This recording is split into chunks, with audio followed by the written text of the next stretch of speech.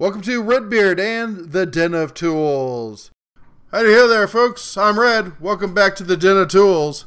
And today we're off to Tractor Supply. Yeah, it's going to be kind of a two-part video. We're going to Tractor Supply today to pick up some stuff for the trailer. We're getting ready to take the family on a road trip up to our place in Montana. We got a house there that we've been refurbishing, and it's time to get some furniture up there. So we're trying to pick up a bunch of stuff around here. We're going to load it in the trailer with the truck and drive it up there. So no RV this trip. We're going to try and do some camping and get out there. I'm going to do some fly fishing and take you guys along with us so you can see the great states. We're going to be going through Utah, Idaho, Wyoming, Montana, of course, and we may even venture a little bit further west.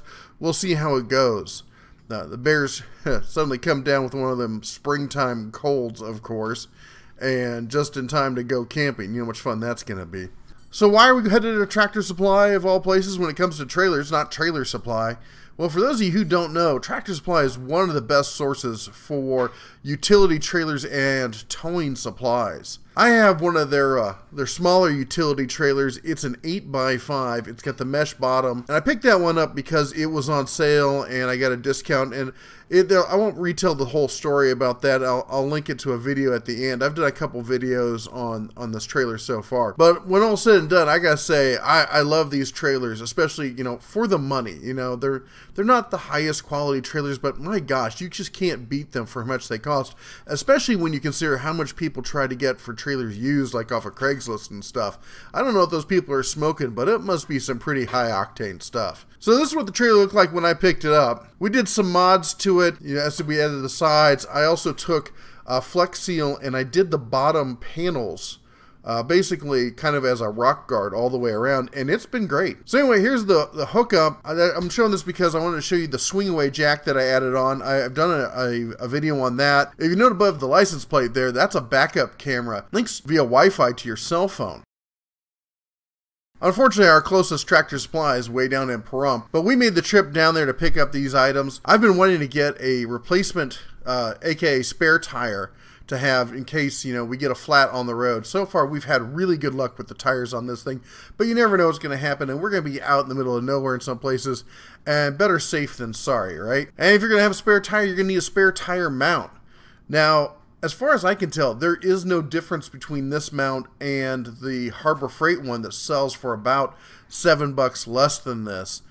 But I was at Tractor Supply and they had some sales going on. I think I only spent a few bucks more than the Harbor Freight one. And I figured I'm also going to try connecting this, rather than having that faceplate like that. I'm going to try and mount it to the back side of the faceplate for the swing down jack. Stay tuned, that'll be in a separate video and we'll see how that works out. And then lastly, while I was there, I ran across one of these toolboxes for the, you know, sits on the tongue on the trailer. I've been wanting to get one of these, and they're normally $100. It was marked down to $75. I get up to the front though, and they were having some confusion with the barcode and stuff. And the manager comes over, and you know, and apologizes for my wait, and just goes in and marks it down to $50.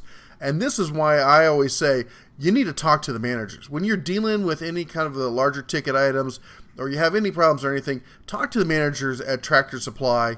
They're great people. I've never met one that wasn't just a good person and took care of his customers. I should say his or her customers, because there's been some, you know, my old Tractor Supply, there was a nice lady who ran that one. And, you know, they're all great. And you can get some real sweetheart deals if you talk to them, because sometimes they got stuff they just want to get rid of, and they're willing to make a deal on it. But as I said, we're going to do the trailer upgrades in another video. But this video is a walkthrough of Tractor Supply for those of you who haven't been to one, haven't made the journey, or don't have one near you and wonder what the whole fuss is about. So sit back, grab your popcorn, and let's tour the aisles of TSC. Hello. You ready? Yeah, let's go to Pahrump, people. Where are we going? Pahrump. Where are we going in Pahrump? I don't know. To get a new tire in case the trailer needs one. What store? They have supplies there. Tractor Supply. Tractor Supply, that's right. Okay. We took a bit of a detour through Red Rock Canyon on our way over. We stopped at one of the rest stops for the kids to relieve themselves and ran into a sort of an impromptu car show. This classic Fiat Spider here with some Arbath rims on it. Nice little Cobra GT 500 pulled up right next to us. A little bit newer, but still a nice car. Oh, and parked next to him was just this little 71 Super B with the vinyl top in Hemi orange. Wow, just what you stumble upon here in Vegas sometimes can be pretty incredible. Had a chance to sit there and talk Mopar with the guy who owned it. Just a great guy, and had a great conversation with him. You know, some of the people around here are really nice. Vegas gets a bad rap, but there's some really great people around here. Oh, and I guess there was this whole scenic overlook of this natural beauty and such. Alright, but let's get into the store, shall we? Up front, you got your yard equipment, I guess your BB guns, let's not forget that. Your Husqvarna and such, all your lawn attack weapons. I love this. They're a great source for lawn carts and stuff. This thing's a beast. I put that grass seed spreader over there just for size comparison. This thing is huge. And the handle is reversible so it can hook up to the hitch on an ATV. That's cool. They have other unique stuff, hydroponic root farms and whatnot, and your typical lawn and garden, some seed. Say hi. Little Miss Eleanor. Hi. Hi, welcome to, no, my head. Oh, you're such a whiner. No, but it still hurt. From what? I'm getting hurt. From whining? The usual setup in these stores is you got lawn and garden in the front left, tools and such on the back left. The center you've got miscellaneous, decorations and such. On the right side you'll have clothes, and further back you'll have animal supplies and such. But let's take a walk through here on some of the tools section. You can see they got a lot of the basic stuff you'd want. We got some name brands, interspersed here and there with their generic. The generic is called, what was it, JobSmart, I think? We'll see it here in a second on one of these. Yeah, JobSmart. In fact, my last air compressor I had before I switched to the Harbor Freight brand was the 10-gallon JobSmart. And it was great, just as loud as any Harbor Freight, but it was a good compressor. I'd not seen one of these here before, the Black Bull. Yeah, let's keep the comments, above the belt here in the comments section. Just a basic drill press, $250. I think you could probably do better than that. Do a quick walk through some of the aisles. There's the towing section. We'll come back to that. Engine and car maintenance. Here's your truck and trailer supplies and all the kind of utility tires you'd ever want. And I guess an IR air compressor. Yeah, they have all sorts of truck boxes and stuff. Some really interesting ones I hadn't seen in most shops. Back there's where we got the tire for the trailer. Here's the trailer tongue box that I ended up getting. It's just your basic, plastic kind of box. It's not super tough. I didn't get something with, the diamond plate or anything like that because it's going on an inexpensive trailer that doesn't see a ton of miles. If it was a work trailer I was using every day, then maybe.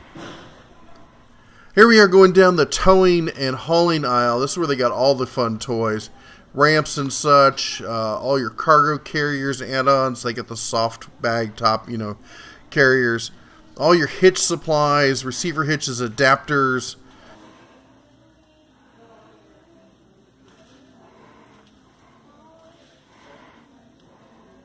Yeah, don't even ask me where that came from.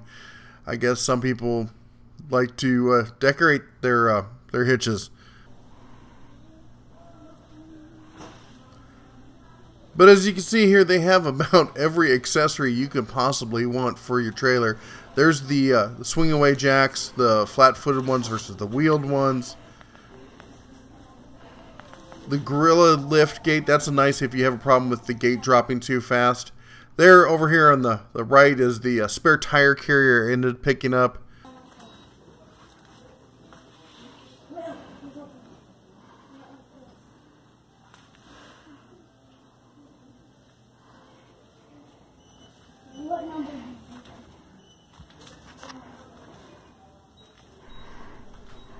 And no, because I know someone will ask, I don't have any experience with the winches that they have here. I'll say the snatch blocks they have there look pretty nice. The LED lights looked way overpriced to me. Also, they have a great selection of reasonably priced tie-down straps, ratchet straps, toe straps, and such. Here's your hardware section. As you can see, it kind of leans towards the towing and hauling kind of market.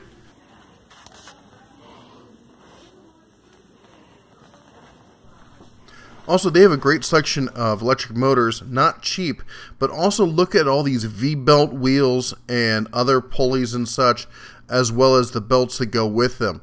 If you need something right now, this is a place you can run down to the store and pick it up. It's not the kind of item you can find at most stores.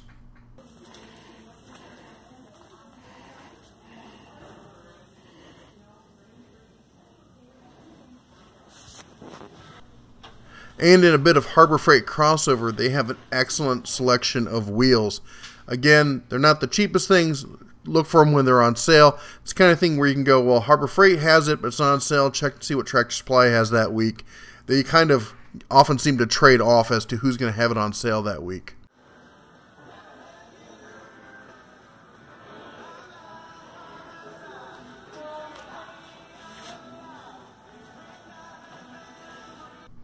And yet another Harbor Freight crossover, vices. Usually most of these things are the same kind of thing, usually a little bit more expensive than Harbor Freight, but one notable exception is the hitch vise up there.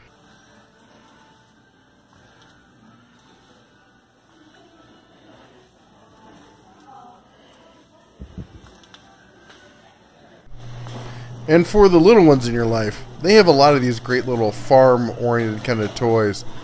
You know, my daughter, actually all my kids love these things. They even have like little, you know, tractor and trailer kind of sets that go with them. They're a lot of fun. The kids, they're well made too. And also, let's not forget, they have a great discount section. And it's not just cheap, no-name kind of tools. There's some Irwin blades. There's some DeWalt stuff in there. There's a good proportion of name brand stuff mixed in with all the generic kind of cheapy kind of tools.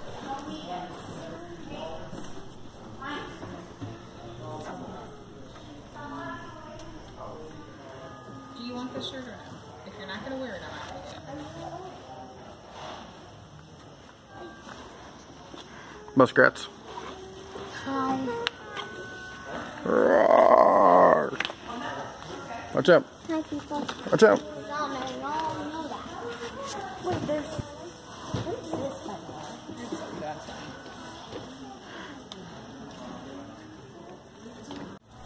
And besides trailers, one of my favorite things that Vanna and I there like to recommend are the gun safes. And before some moron chimes in with, that's not a safe, that's a security cabinet, some people really need to get a grip as to what the actual average person at home in their residence needs. There's $600 right there for a Canon 40 gun fire safe. That is more than adequate for 99% of the population. If you think you need more than that, then maybe you should consider about where you live or who you associate with. The other thing is, I don't care how good a safe you have, if you don't have matching and complementing security systems like, oh, I don't know, an alarm or something that's going to not let somebody spend, say, 8 hours in your house banging away at something, even the best safe in the world will get totally violated with a $10 Harbor Freight angle grinder. Another nice little service that they have here is their little community, bulletin board where you can post, horses for sale or ATVs for sale or events that are going on. I always like to check it out every time I come by the store. You never know what you're going to find. And here's just a quick look around at the clothing and boots and hat section they have. Also, as I said, I didn't make it to the outdoor section. I didn't make it to the feed and grain section. I didn't make it to the back of the store where you'll see a lot of plumbing kind of supplies, more like outdoor water pumps and that kind of thing. I guess I should really call this a half of Tractor Supply tour. Also, this is a great place to come for Black Friday sales, getting ready for Christmas. Good prices on Carhartt, boots, baby stuff, all sorts of fun little things. Great great shirts for him or her. As we get ready to leave here, I just wanted to drive by some of the trailers they have on the lot. Their upper end ones have these wood floors, which are great, but take a look at them before you buy one. Some of them have been sitting there for a while, and that wood can rot. Here, let me pause here. This is the one I have. It's your simple 5x7. Again, I'll have a link to the original video that I did at the beginning. You can pick these up. It's just like at Harbor Freight, guys. Don't buy it, don't just show up and pick out the one you want and pay full price. At the very least, if you need something today, go and chat with the manager and be like, hey, I really need to pick up a trailer, but, funds are tight. What's the best deal you got going right now? And they may be able to work a deal on something that's not listed that, you have no idea about. But at the very least, wait for a sale and try to see if you can stack some stuff together because, as I said, I got mine for in the $400 price range.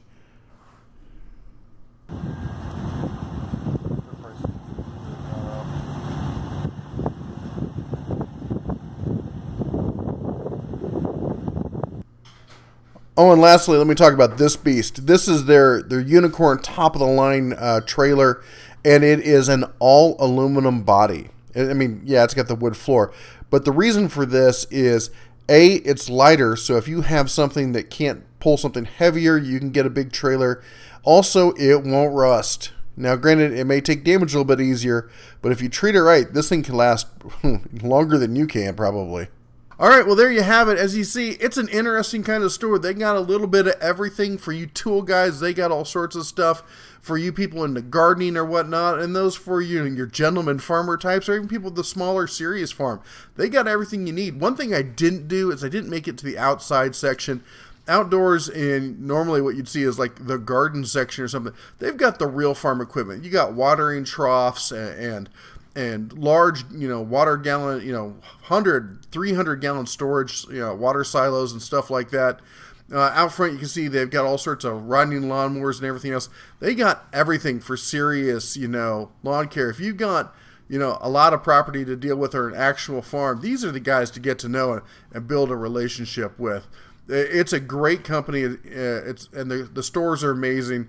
They're always clean and they're always super friendly. I just love going there. And if you go the right time of year, they always got chicks for sale. And the kids love going in there and checking out the chickadees and such. So, if you get a chance, check out your local TSC. By the way, this is not a sponsored video. This is just, the bear talking about a company he likes and likes to support.